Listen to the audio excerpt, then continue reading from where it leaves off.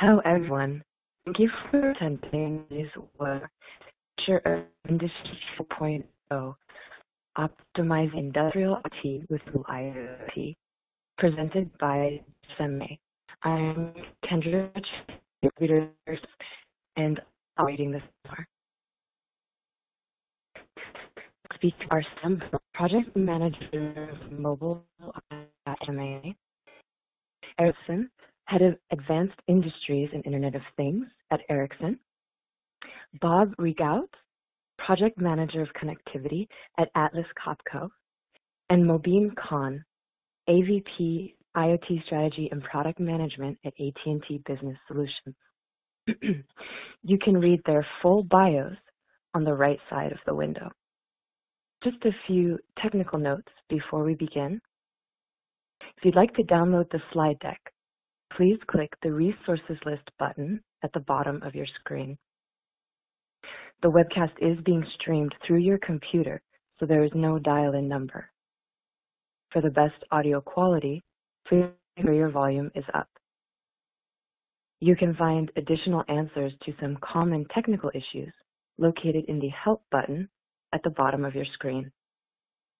This webinar is being recorded and will be available on demand within 24 hours after the event. We will follow the presentations with a Q&A session.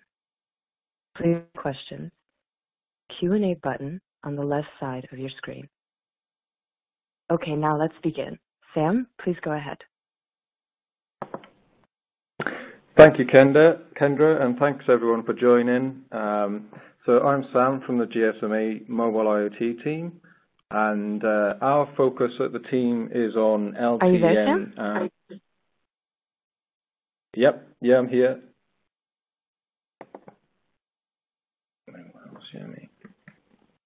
So our focus at the Mobile IoT team of the GSMA is on LTM and NB-IoT technologies, which we collectively call Mobile IoT. So I'll be talking about the work that GSMA is doing on Mobile IoT and industrial. I think we're having trouble hearing, so Sam, back in speaker.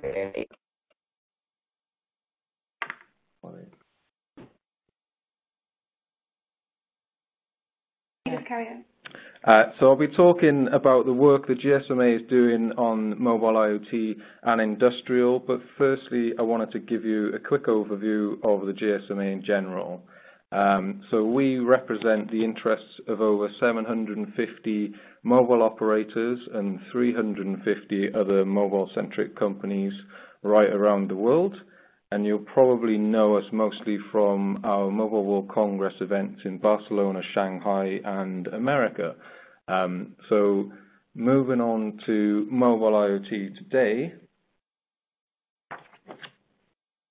So a closer look. So the team here at the GSMA works with 56 operators on the two technologies, LTM and NB-IoT, and to date there's been 70 commercial launches in 34 markets around the world. We also work with 37 different vendors, and you can find the list of over 100 modules and 25 different development kits available for the technologies right on our website. Outside of the GSMA, we've also got an ecosystem community with over 1,100 companies, which I'll explain to you more about later on.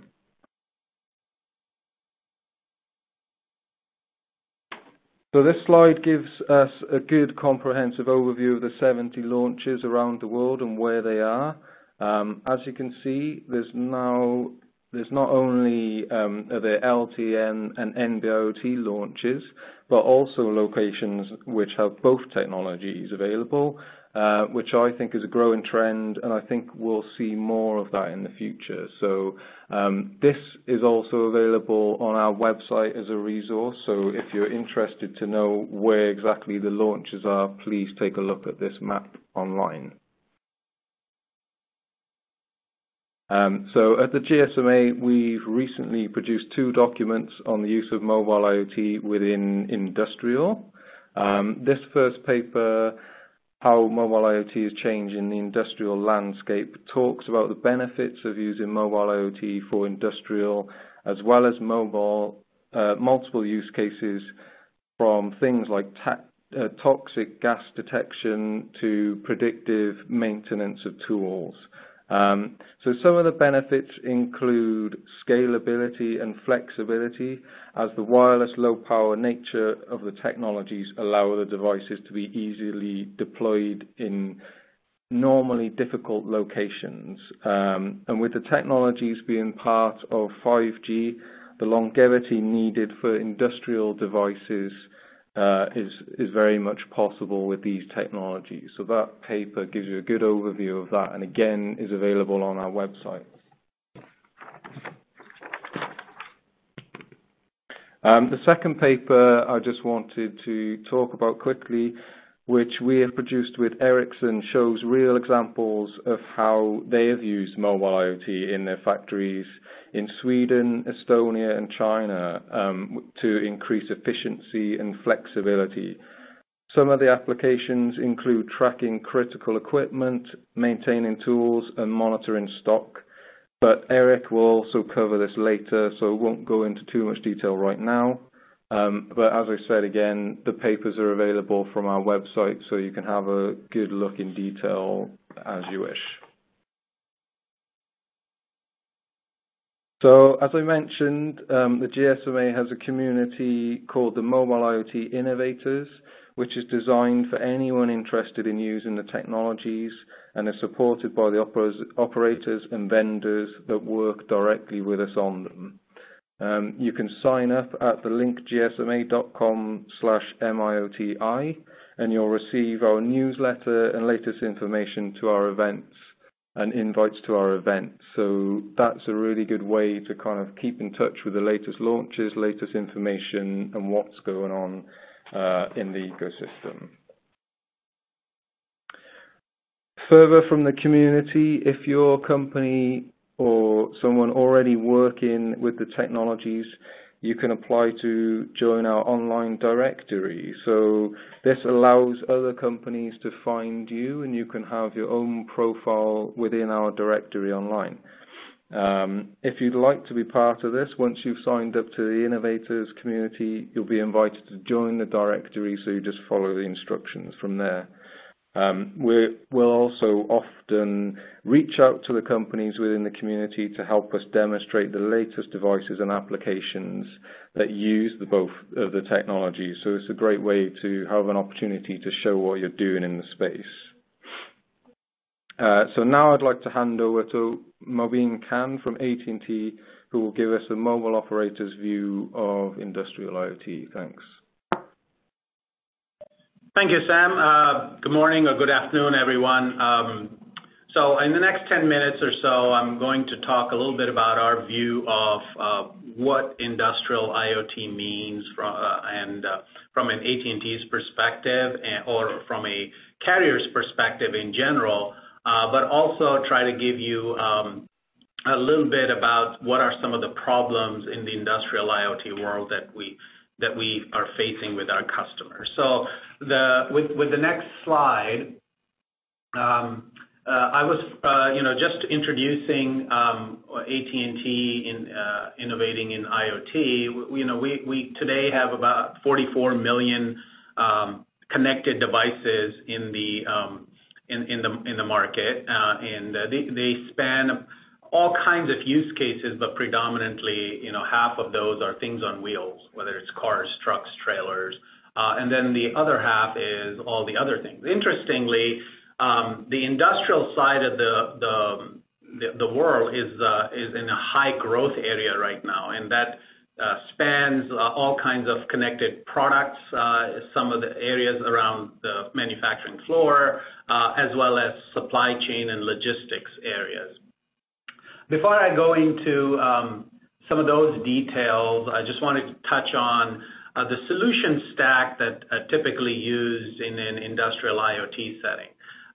So if you look at this next slide, we're talking about a platform that is used to build solutions that includes a lot of different components. And many of those components come from partners and ecosystem, for example, devices, service management, some of the analytics, data orchestration, cloud services, cybersecurity services around it. So it's a very complex undertaking to build a scalable, reliable, secure IoT solution and to deploy that in a mission-critical type of a scenario.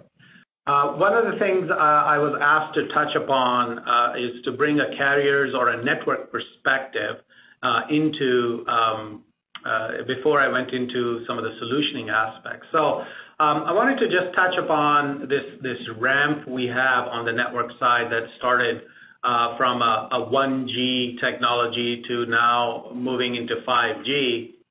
And there's something peculiar that has happened.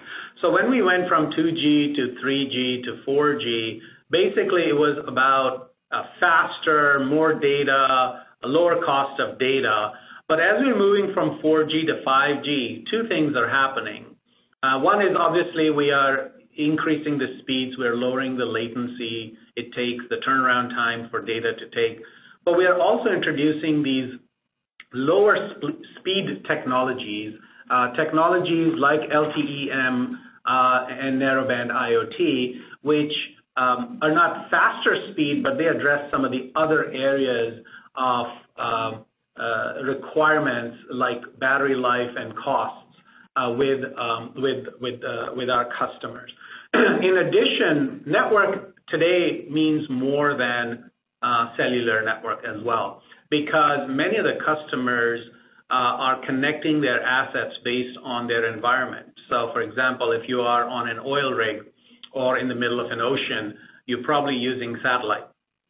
When you are on a land, you may be using global cellular technologies. If you are in areas where you need better penetration, like inside an elevator shaft, you may be using LTE-M and narrowband IoT. And you may also have wired and short range, especially when it comes to manufacturing facilities and so on. So what I wanted to impart here was that IoT doesn't mean cellular only. It means choosing the right technologies for the right customers. Just wanting to drill down a little bit more into LTE-M and narrowband IoT technologies a little bit. The key feature set, as I said, on these low-power wide area networks is not about speed. It's about having better in-building coverage, more, think of it as more inches of concrete you can go through to get the signal in. It's about having a battery life with a power-saving mode that is much faster than we are used to on our mobile devices. So, you know, in certain conditions, we can think about battery life from 5 to 10 years.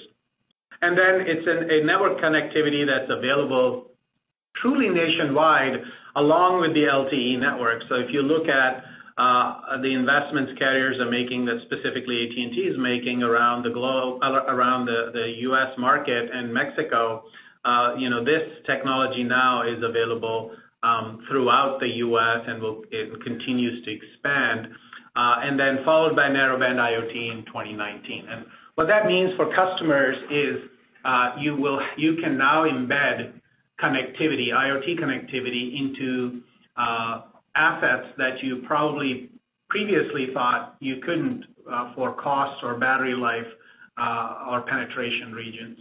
I'm not going to go into this next slide in too much detail, but you know, it really depends on your use case and your environment of what technology do you use. Do you use LTE-M, narrowband IoT? Do you use Cat1? Or do you use Cat4 in terms of what are you using high-speed, low-latency video, or are you using a few 100 kilobits a day to just read a meter? And depending on those, your use cases, you will choose different technologies, different cost points, and different network capabilities.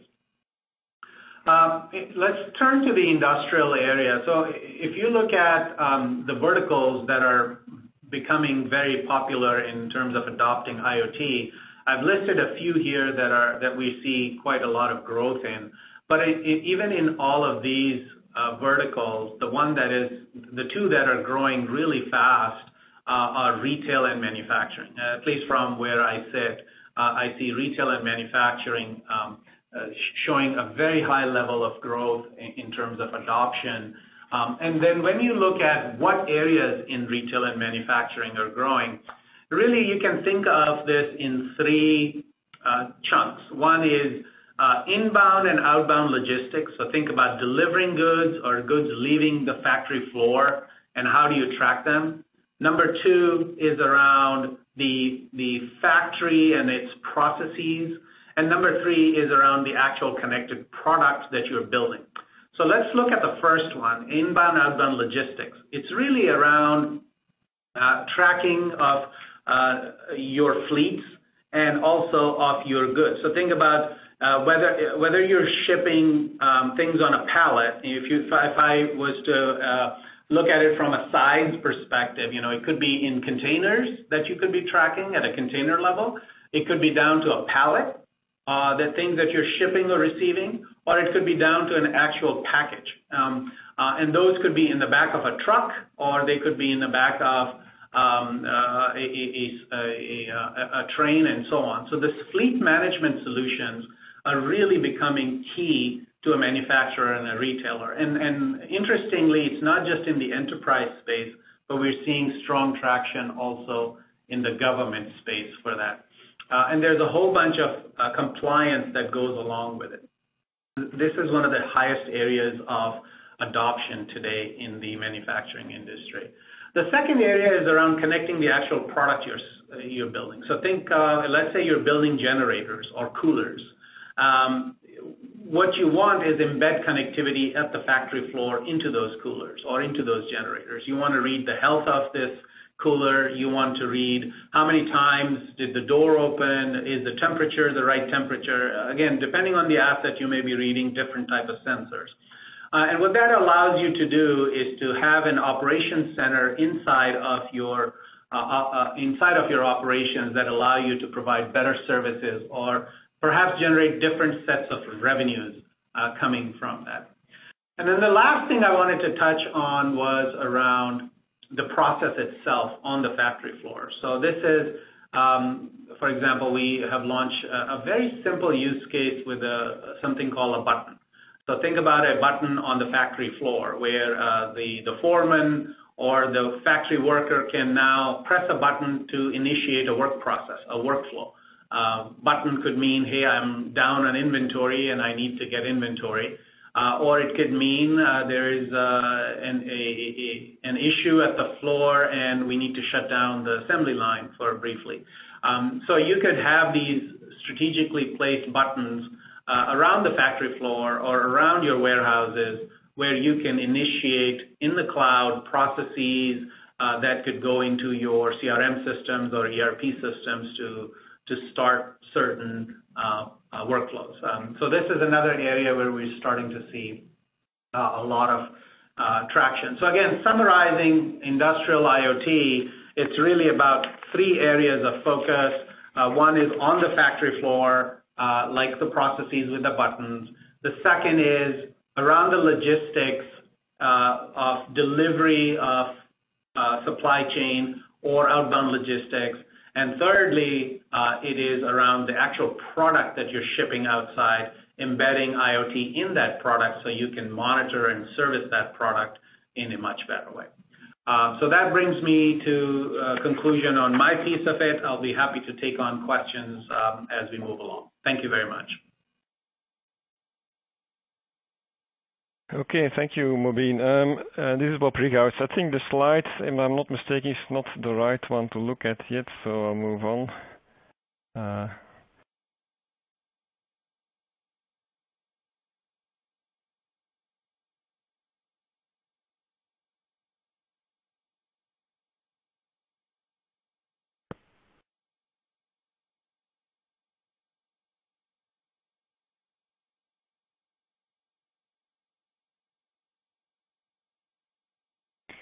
Okay, so I'm not sure what you guys are looking at, but I have a blank screen at the moment.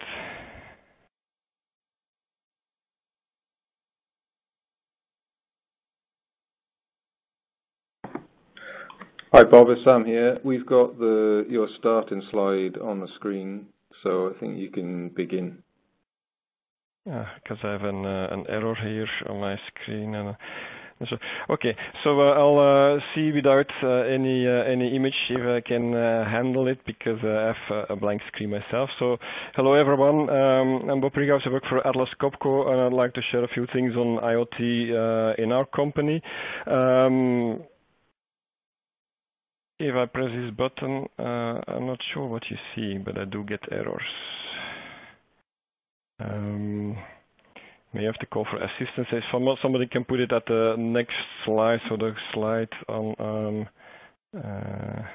I've advanced the slides, Bob, so if you let me know, I'll push them on for you. Okay. I think the slide is called Atlas Copco Figures, and then we start from there, and then hope you can guide me through this thing. Okay, so just a few words on Atlas Copco, so to frame what company this is. So it's a global industrial company with some 145 years of history. We provide compressed air, power flow, vacuum solutions, but also power tools and assembly systems. And the figures here give you some idea of the size of the company.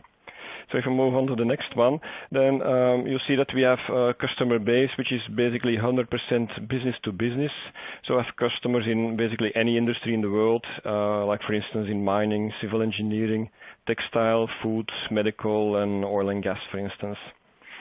And now about compressor technique, that's a business area within Atlas Copco that then provides gas and process compressors, expanders, also air and gas treatment equipment, and air management systems.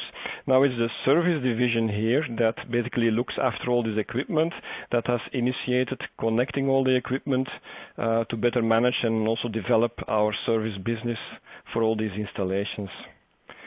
Okay, if we move then to the value of IoT, what is it good for? So the IoT platform that we have built provides value for internally and also externally for our customers. And I think it's very important to have that balance and have a good balance there, so that the IoT system doesn't serve only for yourself, not only for your customer, but basically it's a balance in between. As you can see, we have 5 regional diagnostic centers today, and these supervise basically our contracted installations. So here we proactively work on avoiding disturbances with our customers and also detect potential efficiency gains in these installations. The IoT platform allows us also to be more efficient in our own sales and operations, and the data of the real world that we collect helps us also to build better machines. Now for the customer, we offer them basically a sticky experience with full transparency on how the installations perform and how we are performing on them, and also so they basically for cost and risk reduction at their end.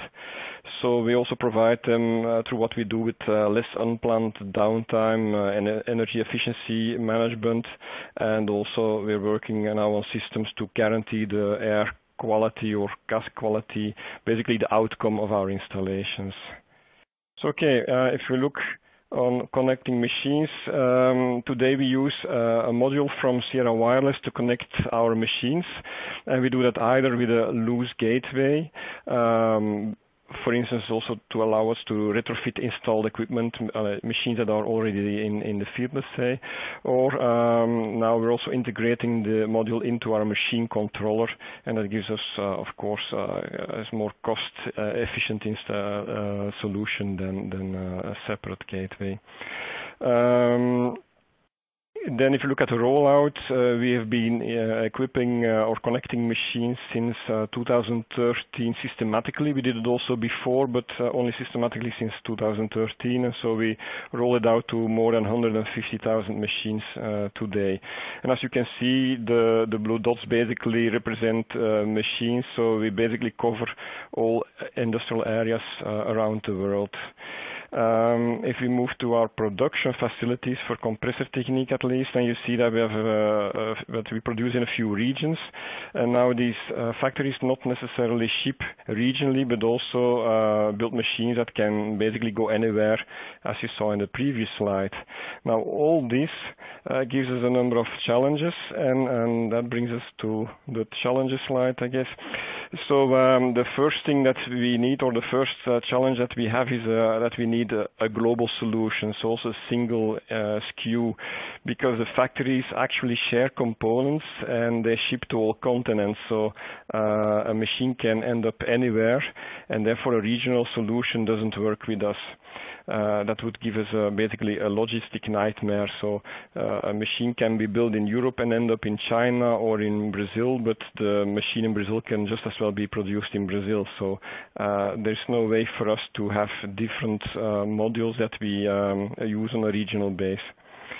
Another challenge is cost effectiveness. So every machine is actually connected, and that of course adds cost to each machine, but that doesn't necessarily mean that each machine also contributes to the revenue. So we of course have a business case behind it, but we connect more machines than not every machine is adding revenue, for instance. So the hardware cost must be cost effective.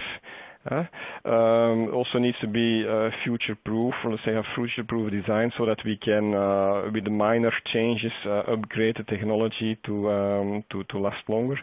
And of course, also the data plan must be cost-effective in the sense that all these machines that are connected are sending data, and so of course that's a recurring cost, and then also that has to be efficient. And then we have a third challenge, and that is the changing technology itself. So our machines last easily 15 to 20 years, and so they basically survive all this mobile technology. We're also fitting this technology to machines that have never been built to be connected in the first place. So we need modules that with a fallback technology, let's say, and especially for our integrated modules, we need a strategy to bridge to the latest technology. As you see now with the 2G sunset and maybe already 3G sunsets in certain countries, we must be able to follow that in an easy way. And then we move to the last slide. So we look forward to go forward with 4G narrowband. Today we use a 3G solution with 2G fallback, but we are actually now preparing the next step, and for us that's 4G narrowband. Now for reasons of security, also reliability, network coverage and standards, we prefer the licensed spectrum over technologies like Sigfox and LoRa. Now the challenge is again to build a global solution. So we believe to have found it by combining narrowband IoT and Cat-M in a single module and combine that with fallback to 2G. That offers us sufficient bandwidth for our application, but still allows us to do over-the-air software updates for our module. It's cost effective, it improves, and it's very important, the building penetration, certainly with the internal antennas that we now use, and most of our machines are ending up like in industrial buildings. That's often metal or concrete construction, so we do have challenges on sensitivity of the antenna, so that will largely contribute. And also interesting is of course the potential to look at new energy sensitive applications, for instance energy harvesting. Batteries in my opinion we will probably not use. I think there's the challenge. I haven't seen any battery that lasts 10 or 15 years even if you don't charge it or don't load it. Now we have our first prototypes ready and are looking forward to sufficient network coverage. We have to wait a bit for that, I guess, and then we look forward to implementing it in our products. So that basically concludes my presentation here.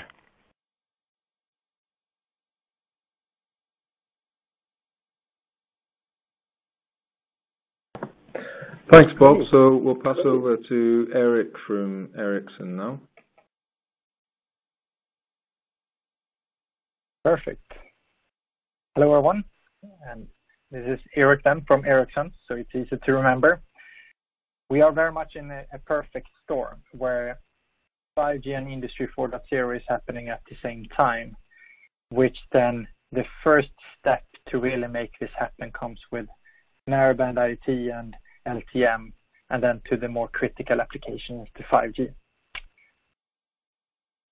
And for us, coming from the technology provider, we have heard from AT&T, the service provider. We have heard from Atlas Copco, which is the end enterprise or serving with their products. We are coming from the other angle, inventing then the different technologies behind it.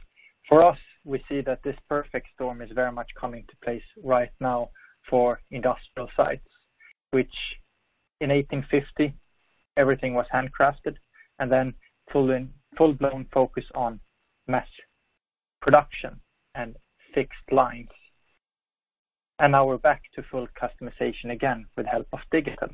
This boomerang is happening, which now in the production sites and the partners that we discuss with, they are challenging and getting more and more sensors out and getting flexible and mobile in their production.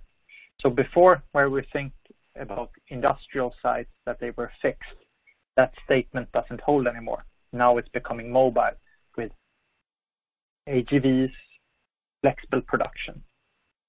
And it's a variant explosion out there, so you have to become much more flexible. And that combination with Industry 4.0, where OT, IT, and communication players as us is merging, creates a very interesting combination, where you have an OT player like Atlas Copco, an Ericsson and AT&T, coming all three of us together and transforming and changing the digitalization journey for the end customers. This is truly inspiring. We believe that 80% of all processes will be eliminated or reinvented by digital by 2020 with the help of this technology. So for the people on the call, what then is Ericsson? So Ericsson has 140 years experience of communication technologies.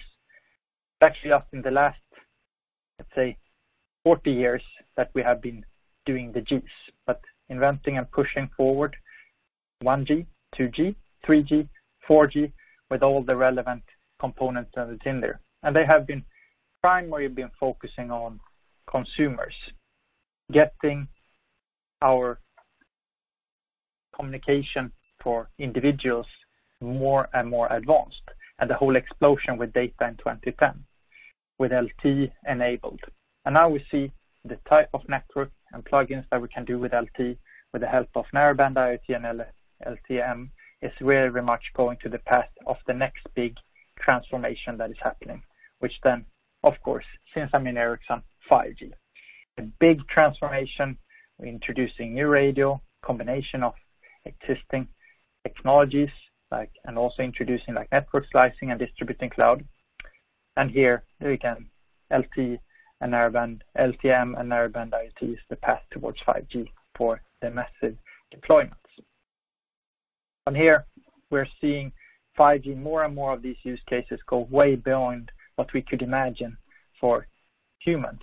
Now it's more about connecting the bigger machines and the robots. And I will explain to why. Because the partners that we talk to, they get very intrigued by the potential of having a network that can serve both critical and massive. And from a massive point of view, the industrial sites soon and more get sprayed with sensors. Talk to partners and they feel like they have the roof is about to fall down with all the different type of access technologies that they put in with RFID tags, Bluetooth beacons, LoRa network, Wi-Fi, access points, existing cabling, and it's getting tough. And if they can, in the future now, with the help of cellular stepping into and have more one common network that can serve both massive and critical, that would be extremely interesting. We looked into our own factories. We have production in Nanjing and in Tallinn and also in Stockholm. And looked at how many sensors are we about to be deployed. And it turned out that we will have one sensor per every second square meter. So we're going to spray our factories with sensors, and that to be economically viable, but also penetrate and get the coverage going, not just through one layer, but maybe 2 or 3 levels down in the basement, requires LTM or narrowband IoT. And the cool thing is that is something that can be realized today. We saw, and it was already mentioned, a long battery life, bigger coverage, but the true value that we see in our factory is that we can then start to realize the dream of a digital twin or digital shadow of what is actually going on in the factory right now, but also predict what is about to happen and simulate the scenarios if we introduce new products. That is something that can be enabled when we have this mass deployment of sensors. And just to touch upon it regarding the critical side, here is where you get ultra low latency and very reliable communication. Partners that we discuss with and also in our own factories is like, how can we move and dummy down the equipment and have as much as possible into the edge or the cloud. We stress test the network, and this is together with AT&T and others of our partners. But one of the latest one is that we got up to 26 gigabits per second. And if you compare that to like a normal Wi-Fi back home, you might have around 100 megabits per second. This is so much bandwidth that as a normal consumer, we don't really find strong use case for it. It's a little bit hard. But the industry partners that we talk to, when they hear what they potentially can do here and with a very low latency, it's getting very intrigued of truly now starting to cut cables. So the combination of LTM and narrowband IoT that we can deploy today and the future potential starting with LTE and path towards 5G makes this very, very interesting for the industry sites. And everyone needs to have very stable, secure, and simple communication. We have an explosion right now on the most massive amount of sensors that are being deployed, but also an explosion on the different industrial IoT platforms, so industrial IoT application platforms. If you take Siemens, they have MindSphere, GE, Predix, ABB Ability, and the list goes on. And what we from Ericsson are doing is we are deploying and enabling through our service provider partners a network deployment that can be more connectivity in a box to support those quite rough environments into the industrial sites. We collaborate and gain as much insights as possible across the globe. We start with our own factories, which I mentioned in Nanjing and Kista, which is Stockholm, and Tallinn. The most narrowband IoT deployments we have done is in Nanjing. Here we have done everything from connecting screwdrivers coming from Atlas Copco and where we get the torque and the high calibration precision to connecting critical equipment, monitoring environment, and environmental monitoring sensors, truly starting to spray the factories with sensors. And then we're testing a lot out in Aachen and in Germany and see how far we can go with the network requirements. And we're on a journey, enabling industrial IoT and truly set the foundation for 5G. We are in the cellular for industries type of setup right now with the radio latencies 100 to 50 milliseconds that is deployable. Here we see the narrowband IoT and Cat-M1 type of deployment, primary in asset condition monitoring. We also have augmented reality, AGVs being enabled, and some of the first initial positioning solutions. But we are on the journey to cut cables, and we believe that with the help of our combined technologies, we can see that we will reduce the amount of cables in the industrial sites from being around 96% today to, yes, an X number in a couple of years. And this is a truly exciting journey. And as a part of that, we have, as mentioned in the beginning of this call, also documenting some of the key insights and learnings, which specifically around our narrowband IoT deployments together with GSMA, and we're happy to share that report afterwards if that is of interest.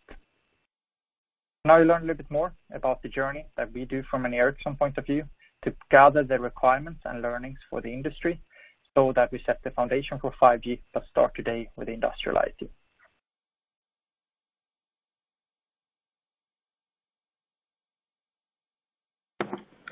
Thank you, Eric. That was really good. And thank you to our other speakers.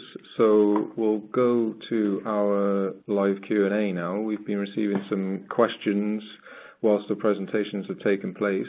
And the first one, I'd like to invite Mobeen and Eric to answer. So it's a question on security. What are the security challenges for Industry 4.0? and how mobile IoT technologies help reduce these risks? So maybe Mobeen can take that first, and then if Eric, if you've got anything to add on top of that, please do after. Sure. So this is Mobeen. Yeah, security is a top-of-mind issue for all of the IoT customers, and as you can imagine, there is security threat vectors across all layers of the stack that I had put up, whether it's at the device layer, at the network layer, at the application layer, at the cloud layer. And security is not something you address in one place. It's really a holistic view of the security that you need to address. So a couple of things that we do from a solutioning perspective. First off, we make sure that because this is enterprise data, this is closed data, this data never actually goes on open internet. None of the ports and none of the communication is open on the internet. It goes through our NetBond or private network or VPN services into our network and securely delivered to the cloud services over private connections. So it's secure from that point of view. Secondly, any of the solution providers and definitely the network providers have continuous threat monitoring across the network and across the connections and devices on our networks, which means that we continuously monitor things that are connected on our network and data that's passing through our network for any potential security either breaches or compromising attacks and so on, and we deal with that on an ongoing basis. That's sort of a MO for us. So and then on top of that, depending on the data and depending on the use case, the customers may deploy some added layers. So for example, in government solutions, they tend to be FedRAMP compliant. You may need to add on some layers of encryption on the data and so on. So there are some added things that can be put on top to address some additional compliance or additional security needs. Thanks, Mobeen. That's great. I just wondered if Eric from Ericsson, do you have anything on security to add? No, I think Mobeen covered it very well. But as you know, from the nature of the standardization of these networks, they are born highly secure and also going through licensed spectrum technology compared to if we step into like an unlicensed type of setup, which it is with other access technologies. It is born secure, and that is a strong argument compared to other access technologies. So I would just add that, otherwise everything that Mobeen said was absolutely correct. Great, thanks a lot. So we've had another question, which is about the US being 100% deployed with NB-IoT LTE-M, but there are other parts of the world still in the process of doing trials. So they're asking how they get visibility of those deployments. So the best thing I can recommend from a GSMA's perspective, we can answer this one, is to look at our website and find our deployment map. So the map of the slide that I showed during my presentation at the start is available online and is live and is updated by us as new networks deploy. So if you go to gsma.com/IoT, you'll be able to find that map. And then, so if we move on to another question, so I'd like to ask a question to Bob from Atlas Copco. So someone is asking Bob, do you use a classic removable SIM card or do you use an eSIM? And does it have remote SIM provisioning? And also, does it use the GSMA standard? So if you can give us some overview of what type of SIM you use, Bob, that would be great. Yeah, I actually use more than one. It's like this, that in the external module, so the gateway that we use, there we have a plastic SIM, a classic SIM basically. In our embedded solution, we use a soldered SIM. I think that's temporary because we actually want to move to an eSIM. But I'm not a specialist on this because I would need help from our engineering on it. But I believe that at the moment we need at least a soldered SIM for certification reasons in China, I believe. But if that's not correct, I think Nicolas can help me a bit on this one. Yeah, sure. So usage of embedded SIMs is something that we support at Sierra Wireless. The technology there, it's not been used very much so far, to be honest. But there's a clear demand from customers, including Atlas Copco. And so as the technology is being deployed by both device makers as we are and network operators, it is becoming increasingly available. So there's a clear direction from the market to go more and more in this direction. Great, thank you, Bob, and thanks, Nicolas, for helping out. So we've got another question, I think a quick question probably for you, Mobeen, which is, I think you covered slightly in your slides, but maybe you can just recover that. Are there plans to support NB-IoT in the future? So for AT&T to support NB-IoT, I believe you said yes next year. Yeah, that is correct. We have made an announcement for NB-IoT rollout in Q2 of next year for AT&T in the U.S. market. Great, thanks a lot. So then a question to Eric from Ericsson, if you could answer this. So what type of application do you think are the most beneficial? What ones have you seen in the Ericsson factories kind of give the most benefits from your point of view? Yeah, the one that if we refer now to mobile IoT, the one that took best attention internally was when we started to connect all our screwdrivers and get the calibration on it. We started with a few. Turned out that we could improve and do predictive maintenance very fast, and we connected 1,000 screwdrivers. And after just 6 months, we had ROI, and after 1 year, we had 210% ROI on that investment, just adding narrowband IoT sensoring on top to measure the torque. So which means that before we had everything on more manual maintenance, now we could do it to more predictive. Fairly basic and simple use case, but it turns out that it generated a lot of value.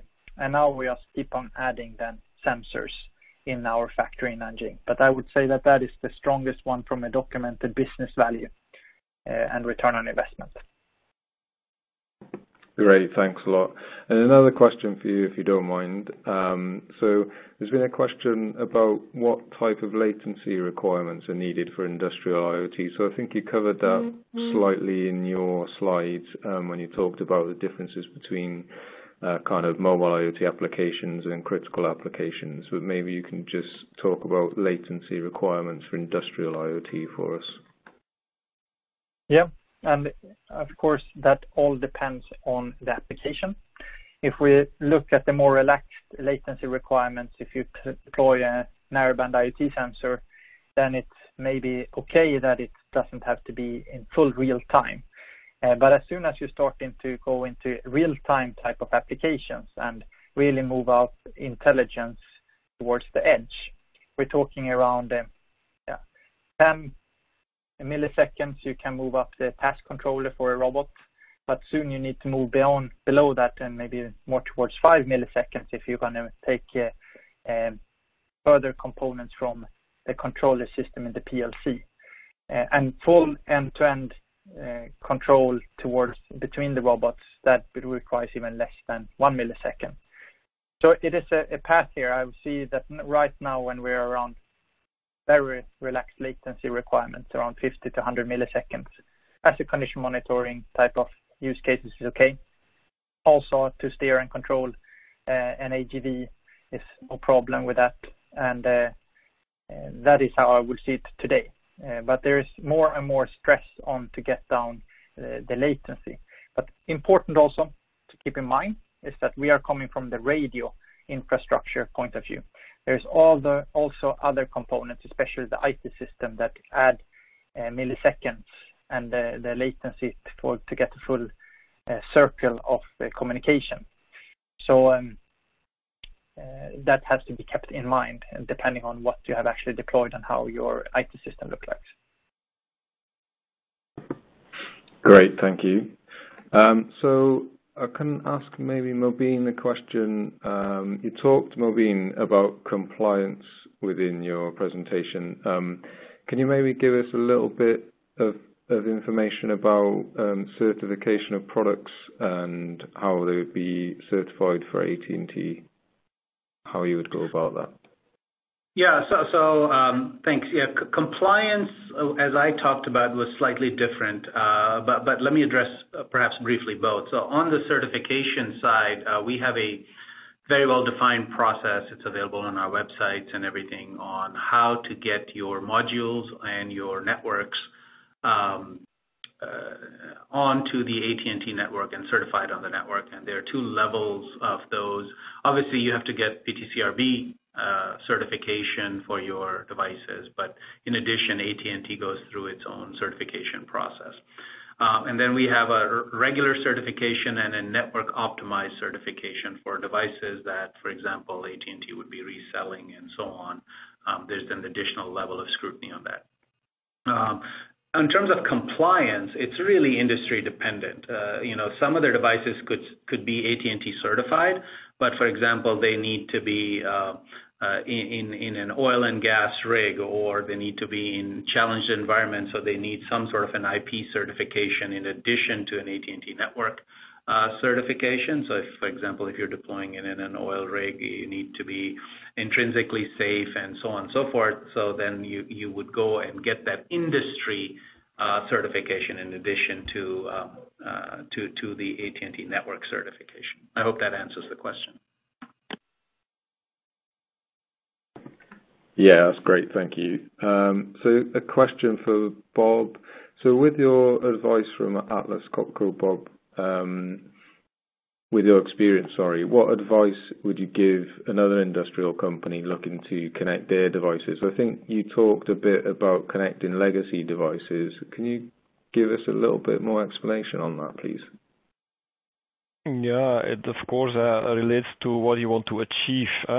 So connecting new machines is fairly easy, but if you have a business case that relies on machines being connected, then we need to connect the whole installed base. In our case, we service or look after machines that are either already with the customer or that are being added. But if we have a lifespan of 10, 15, 20 years of machines, we cannot wait until all these are replaced. So we need a solution that fits machines that actually were never built to be connected in the first place. And that's what we basically do. So as we're moving to an embedded solution in our controllers, we still need a separate gateway, for instance, to connect existing machines. Also as a fallback mechanism of we know already that the machines that we will connect today or tomorrow, that technology that we build in will no longer be supported supported in, let's say, 5 years' time. So then again, for certain machines, we need to fall back to something else. So we will have an external solution as a backup all the time. That's one thing. Then second, the internal battle with your engineering department, probably these guys typically want everything all the time, but that may not be what you need. So let's say an engineering guy will typically want all the data in the machine, real time, and so on, but there is no business case behind that. So try to focus on what you really need and find a solution for that. And in our case, like I mentioned, with narrowband IoT and so on, that is good enough for what we need basically. So don't exaggerate with the things that you really that you want to implement. It has to be cost effective, usable. It has to have a business case in the end. Thanks, that's great, Bob. So I think then we've probably got time for one last question. So staying with you, Bob, if you don't mind. We've had a question about reaching global connectivity. So I think you talked about deploying globally and using both technologies for this. So can you tell us kind of how you do that? So, I mean, to reach that global scale? Well, today we use 3G and 2G, for instance, in our current rollout. And those technologies we can combine in one gateway or in one module that then fits, that is giving us basically a global fit that works basically anywhere. But of course, we see now the 2G sunset and so on, so that's not going to give us much more capacity in the future. So we're going into this 4G narrowband, and there we see that you have NB-IoT coming up here and Cat-M there and so on. You see that not each of these technologies are supported everywhere, so that's an issue.